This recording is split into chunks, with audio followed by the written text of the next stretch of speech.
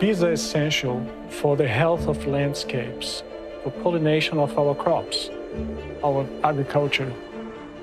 We have been seeing bees disappearing over the last 50 years. The constant decline of pollinators and the increase for food demand is not sustainable. We need to produce 60% more food over the next 3 decades if we are here to feed our population. Without bees, you don't have food. Without bees, you don't have forest. Without bees, you don't have a healthy planet. No bees, no man. We have to do something about it.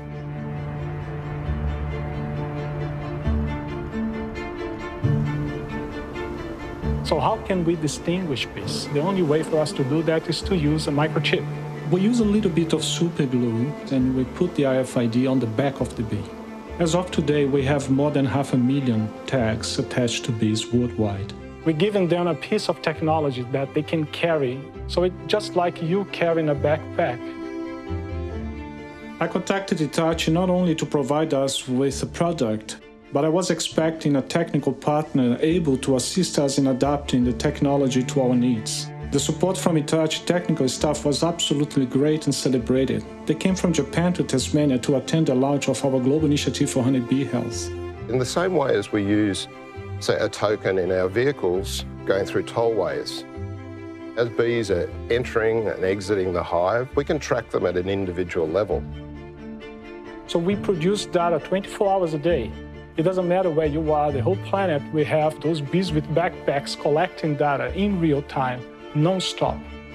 We have learned a lot about bees since we started the experiment. 20% of bees in a hive will change to the next hive, stay a few days there, and then fly back. And that is important knowledge for beekeepers because this is how they could spread diseases. Hitachi is the ideal partner for this project. When you combine the expertise based on the technology developed by Hitachi and the technology developed by CSIRO, we openly talk in ways that we can improve it and make it better. It's magical. And this is where the innovation happens. There's no way that a single research group can solve the problems of the decline of pollinators. We partnered to make a difference and create a positive impact to our planet.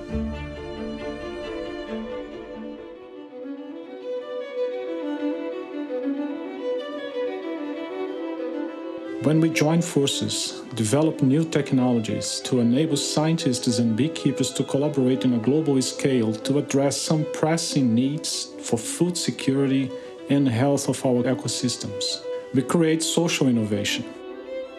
So we have then scientists from Mexico, scientists from the United States, scientists from Brazil, and from Argentina working together.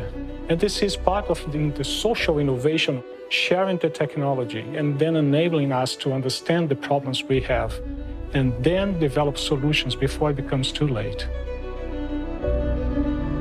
It's very easy to focus on the negative, but we feel that we can solve this problem.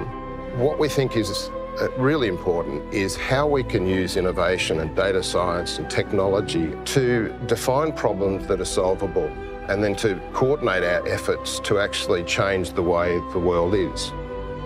We're still collecting pieces of that puzzle to see the big picture of this problem. And by understanding that problem, we are contributing to the future of our planet and building a better place for our next generations to live in.